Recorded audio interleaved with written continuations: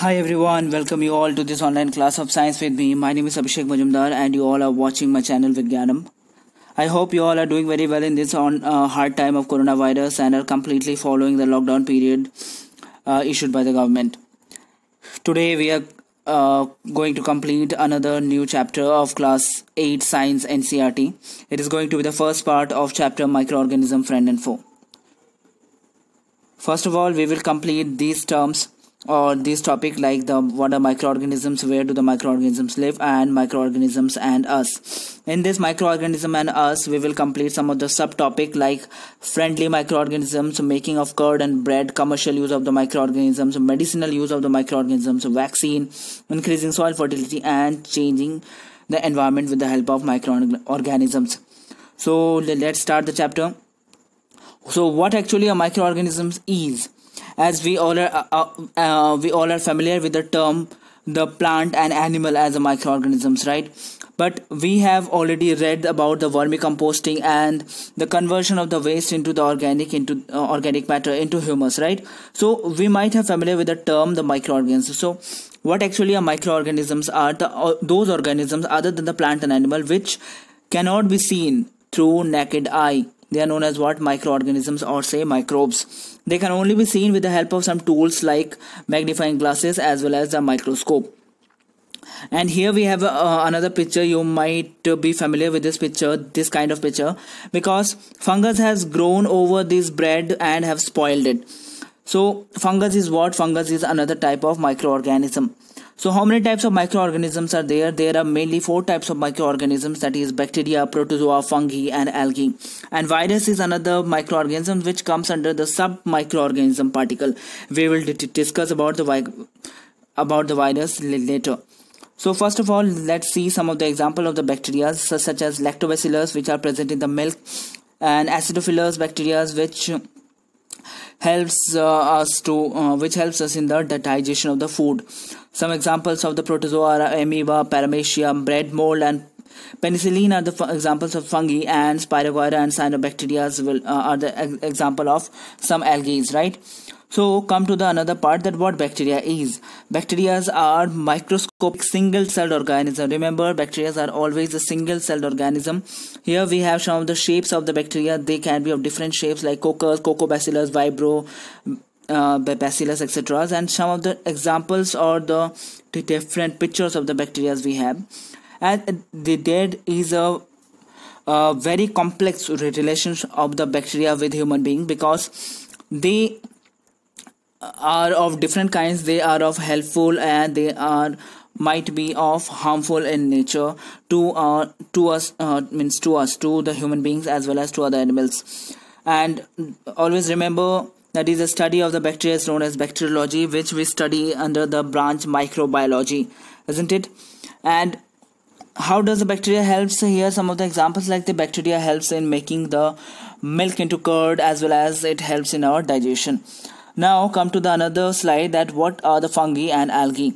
As fungi and algae are what? Algae are the autotrophs, that is they can make their own food, whereas fungi are dependent over other, that is they comes under heterotrophs. Here we have some of the pictures of the fungi and algae. Some Chlamydomonas, Volvox, Althrix.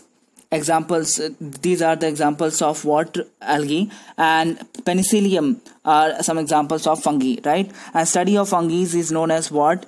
Mycology, and study of algae is known as phycology or algology. Remember this. Now come to the term protozoa. So what the protozoa is? Protozoa are, remember, the protozoa are single-celled organism. Here we can see that protozoa are the single-celled organism, and they can live on any environment. They can ranging of different size. We can see different size of the protozoa, right? And they can change their shape from amoeba to paramecium also, as paramecium is a complex structure, complex shape, and amoeba is a very simple structure of the protozoa. So they can convert their shape. That's why they can live inside anywhere. They can live in any environment. So come to the term virus. So what the virus is? Virus are the microscopic, say submicroscopic organism which live inside the host. They always remember this point, that virus always need or they reproduce only inside the cell of the host organism, maybe a plant, animal, or even the bacteria. Some common ailments like the cold, flu, or may cough caused by bacteria, isn't it? Here we have some of the pictures of the bacteria like influenza, bacteriophage, Ebola virus. These all are caused by the bacteria, and these are the some shapes of the bacteria. And recently we all are familiar with the term coronavirus, as it has become a pandemic to us, to this whole world. And here we have the term SARS COVID-2, which is the severe acute respiratory syndrome coronavirus 2, and WHO has designated this coronavirus as a pandemic and as a public health emergency international concern. So it is the shape of the coronavirus, and it only live inside the host like we human being or other animals. That's why do not get in contact with other human beings frequently until and unless there is a need. So do not go out and completely follow this lockdown period. Now come to the another term, where does the microorganism live?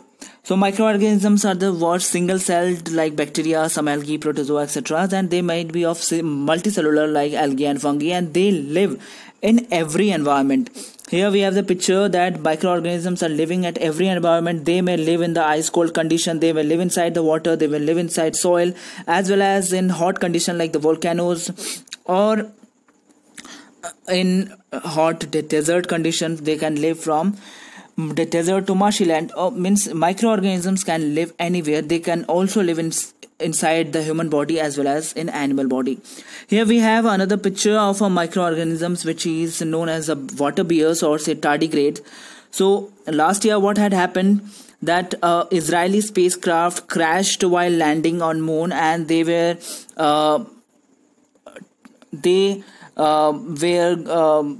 landing on the moon with along with the tardigrades, and because of the crash the tardigrades had spread over the surface of the moon.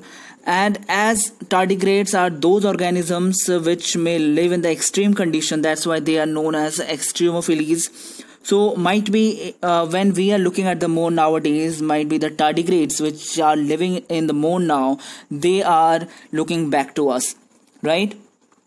So now come to the term microorganism and us. So microorganism plays an important role in our daily lives, and some of those important or useful example of the microorganisms are that microorganisms uses for various purposes, like they are used for the preparation of the bread and bread, cake, curds, etc. They are using for the preparation of the alcohol since ages. They are used in cleaning up the environment by breaking down the organic waste into humus and preparation of the manure as well as cleaning them. And they are helpful in the nitrogen fixation also. Thus cyanobacteria are there, which is known as the nitrogen fixer bacteria, as well as they are used for the preparation of the medicine, isn't it? Let's have an elaborate look over these. So how does the bacteria are helpful for the preparation of the curd and bread? So that particular process is known as what? Fermentation. Here we have a picture of the Louis Pasteur, who discovered the fermentation in the year 1857. So what actually a fermentation is, or how does the milk get converted into curd? That milk have globular protein which is known as what? Casein, right? And the curd, which are formed by the chemical reaction between the lactic acid, or say lactobacillus bacteria, and casein. Casein is a protein which used to be there inside the milk, right?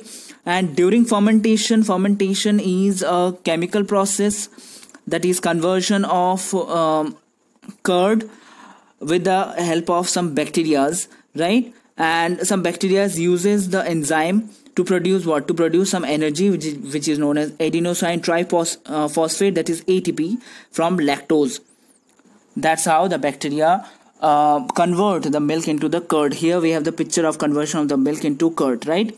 And here we have another picture of conversion of wheat dough into cake.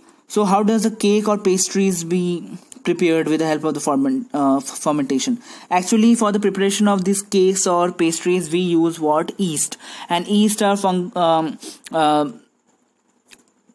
those fungi which we uses in the preparation of these, as they reproduce very rapidly, and they produce a carbon dioxide while their respiration, and that gas actually release the wheat dough and increase the volume, and that's how the cake has been prepared.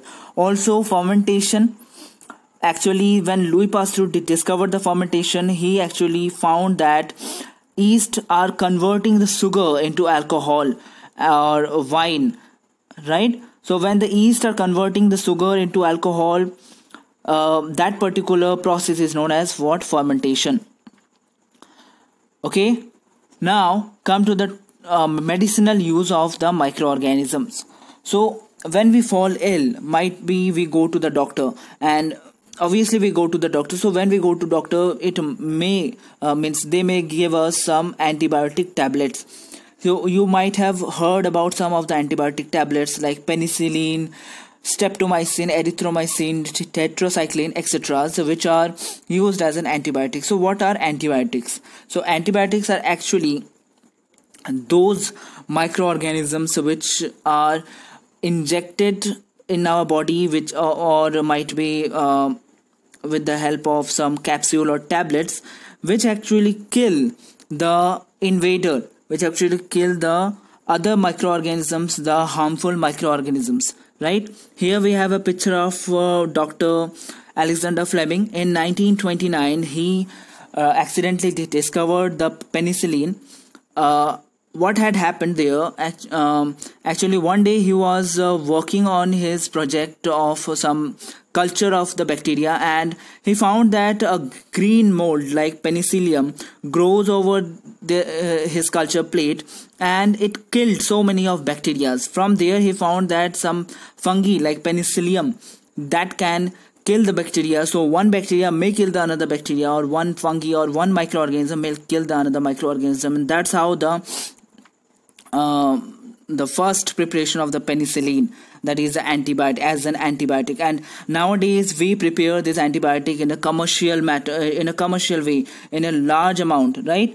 But always remember that do not consume unnecessarily or unessentially any antibiotic, because it may kill some of the beneficial bacteria which is present in our body for other works in our body, and might not it work properly when we take or when we need those microorganisms or those antibiotic in future, right? And nowadays what happened, antibiotics are also used on the poultry farms and other livestock to check the microbial infection in them, isn't it? So always remember that we must take the antibiotic on the advice of the qualified doctor. Here we have some of the pictures of the antibiotic. Now come to the another part, that is vaccine. So what vaccine is? Vaccine is a biological preparation that provides what? Active acquired immunity to a particular infectious disease. Nowadays we need a vaccine to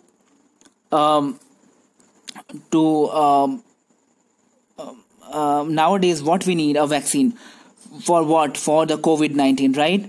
Because COVID-19 has become a pandemic. So obviously we need to increase our immunity in our body, and that's why we need what? Vaccine. Here we have a picture of Edward Jenner, who first prepared the vaccine of the smallpox in 1798. Some of the pictures of the vaccine of polio or cholera vaccine is there. So when disease carrying microbes enter in our body, what happened? Our body produced some antibodies, right? And those antibodies used to fight with those microbes which are the invaders in our body, and that's how a vaccine works. So you might have remembered that in your childhood we used to go to the doctor, and a doctor gave us some of the vaccine, right? When we were very small or as children, doctor used to give us what? Vaccine. So those vaccine used to be inside our body throughout our life process, and they remain inside our body and protect us from the disease causing the microbes forever. Several diseases like the cholera, tuberculosis, smallpox, hepatitis, these may be prevented, or these all are prevented by what? Vaccination, right? Now come to the another part, that is the increasing soil fertility and clearing the environment with the help of the bacteria. Here we have the bacteria, that is cyanobacteria, which is also known as nitrogen fixing bacteria. You have already familiar with the term, that is nitrogen fixing bacteria are present inside the soil, and they used to convert what? Atmospheric nitrogen into the nitrogenous compound, and that's how they increase the fertility of the soil, and that's why there are some biological nitrogen fixer, right? Some example is the cyanobacteria. And another bacteria is used to convert the dead and decaying matter. They used to decompose the dead organic matters like dead plants or animals and convert them into simpler substances, and convert what? Humus, and those humus again used up by the plants for the growth. So that's how those microorganisms also helps us in clearing the environment. So here our first chapter end. So now here we have some of the practice question, that is I hope that you all will complete this practice question very sincerely, and I hope that you all will be able to give answer to the practice question. Thank you all. God bless you all. I hope you all are doing very well in this hard time of coronavirus. Thank you all, and God bless you all.